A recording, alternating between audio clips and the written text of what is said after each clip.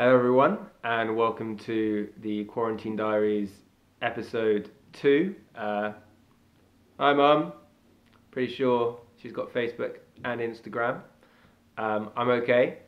I thought today we would focus on answering a couple of the questions that you had asked me yesterday. So specifically, the main one that really seemed to come up was, say you're in quarantine, but how is the state going to actually enforce your quarantine? What's stopping you just going outside, for example?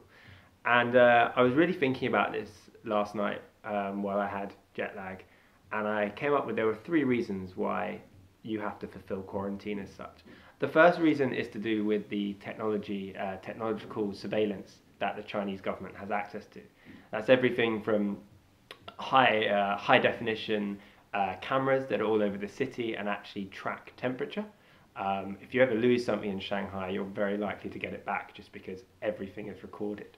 And the second thing is to do with the fact that the tech companies, so the Amazon and Google equivalents, Tencent and Alibaba, are very good at sharing data with the government, especially during a time like this. So if I'm on a list that says Aaron Solomons is not allowed out of his compound, then the moment I go outside the compound, if one of the map companies, for example, is tracking that, then that data would go back to the government, and something would get raised and someone would come and see me.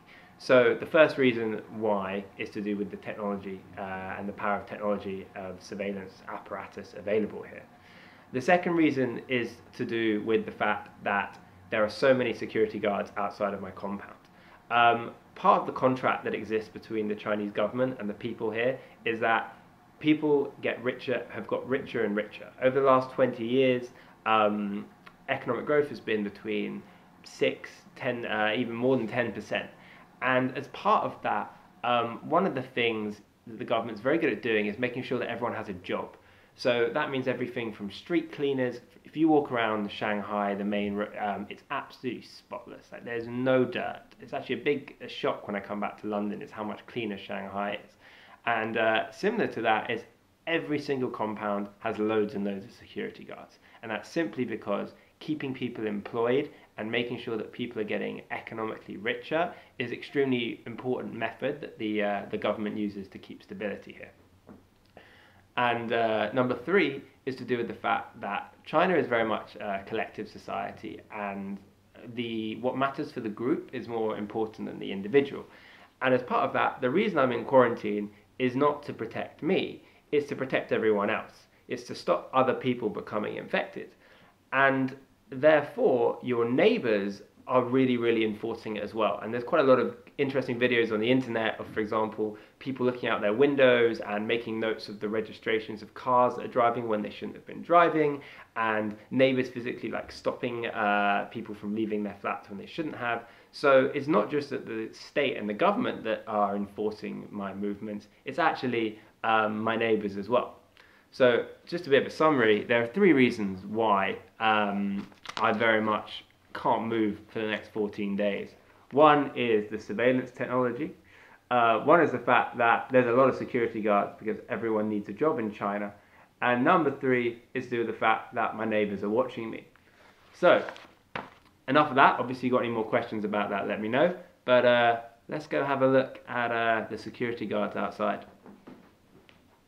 And you can see there's a guy here who's the first security man. He's got a temperature check gauge. There's also another guy over there. I'm not sure if you can quite see, but there's another guy just behind there. So that's just 2 people. And then if you go over to the post, there's this guy who's guarding the post. Because of the virus, all the deliveries, instead of going to people's houses, all have to go out here, including delivery men. So there is my lunch. So my lunch has been delivered to the outside of my compound instead of inside of my compound. Yeah, it's pretty crazy, right? Look, all the stuff outside. Hope you enjoyed your trip outside. I actually tried to film again, but I don't know if you saw at the end of the video, there's about 4 or 5 security guards. So I tried to film again, but they started getting a bit angry and I couldn't really explain myself out of the situation. So I'm probably not going to do any more filming of security guards like that. But a couple of quite interesting things. I don't know if you saw the guy that was guarding the post has a communist flag like emblem. So he's obviously some kind of like volunteer to kind of guard the post. And the other thing, I was trying to point to someone that was in that I don't know, guard stationy thing, but I don't think it was that clear. But yeah, anyway, I hope you enjoyed that. I don't know as well if you saw the lunch that I'm having is a Subway. So for those of you that just think I eat dumplings here, well, I do actually eat a lot of dumplings, but I also eat Subway. So great. I hope you enjoyed that. I hope that answered the questions of why I really need to do the quarantine as well. And I will think of something for tomorrow. So right, enjoy the rest of your days. Peace.